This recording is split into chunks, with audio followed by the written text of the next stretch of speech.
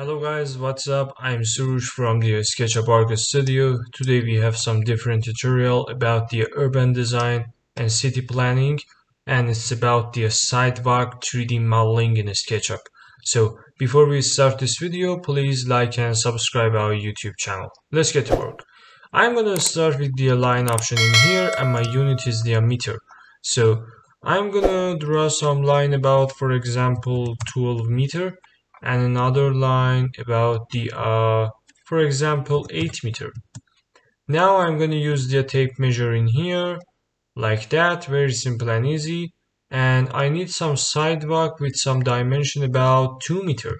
So I'm going to type 2 and press enter, and another 2 and press enter like this.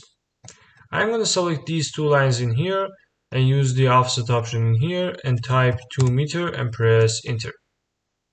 Alright, now I'm going to delete this option in here and delete the previous line in this place. So I'm going to use 2-point and tape measure tool again. So I need, for example, 1 meter from this edge and another 1 meter from this edge in here, and use the 2-point arc from this point to this point with some budge about, maybe I think 0.3 is good, and delete these extra lines in here. So I want to delete these tape measures again and use the offset option again about 2 meter. Alright, I'm going to close this polyline or the spline or everything you call it like that. And now I'm going to use the push or pull option in this place. So I'm going to push it a little bit about 20 centimeter. And now I'm gonna edit one of these places for people who can't walk. So I'm gonna use the tape measure option in here and add some dimensions, for example 3 centimeter. And we have some type of laws and privacies in the different countries, and you must go and study the sign books about manipulations and city managements. So I'm gonna draw some line about 1 meter in here, use the rectangle box in this place and click this line, rectangle, and another rectangle like that. So everything is good right now, so I'm gonna use this line in here and press delete. So I'm going to use the align option here from this vertex to this vertex, and another from this place to this place. So my ramp has been done for the people who can't walk, and it's about this point. So now in this place I'm gonna add my material to the floor. So I'm gonna open the material place in here, and I'm gonna use the landscape fencing or vegetation, or I can use the brick cladding and sliding. So I'm going to check which one is better. I think bricks is not useful in this case, so I'm going to search in the landscape. I want some pavers like that, for example. Something like this is good, and I want to add it to my job. So I'm going to click on it, click on the edit option in here. Check the colors, everything is good. I'm going to increase the texture size to the 1 meter. And now I'm going to adjust my texture. But how? I'm going to select the face who have this texture on it. Right click, texture, position. And now I can use this arrow and help keys to change my textures. With the rotate option, I can pitch my texture. For example, I want some pitched texture in here, about the 45, and I can scale my texture very simple and easy. I think this type of thing is good.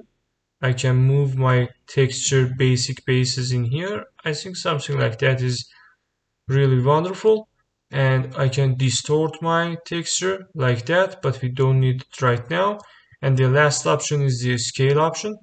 I can change my scale of the texture, something like this, or I can make it a little bit compact, and it's good. I'm going to use the select option here, and my texture has been set for me.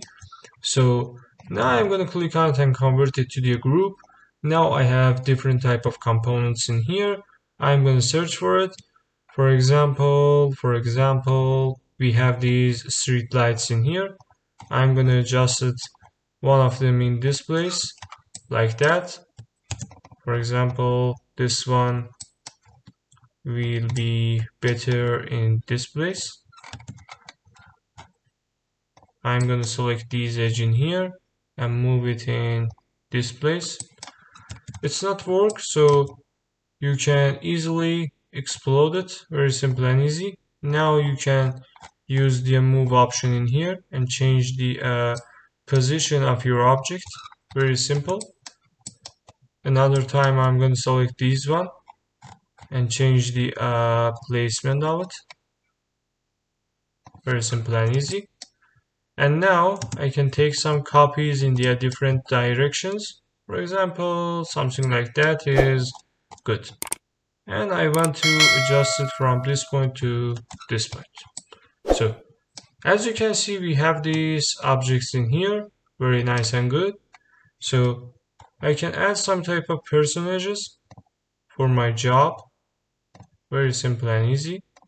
Or if you want to use it on your renders, you can use the silhouette or the shallowed woman in here, for example, or the man in here.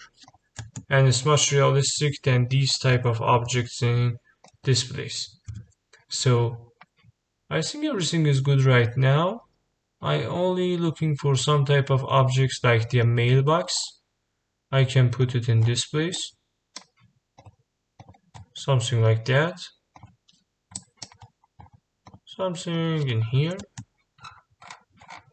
And about the buildings, how we can create the buildings. You can click on the rectangle option in here and draw some rectangle like this, very simple and easy, with some dimension like that. Or it's the green area. And for example, it's the park. You can add some type of offset on it. Use the material box in here, grass, and add it to your screen. So this is one of the side box you can create in the SketchUp. You can select all of them, convert it to the group, and now you can move it from this place to this place. And now I'm going to show you how you can add some type of animation on it. It depends on your scenes and your cameras.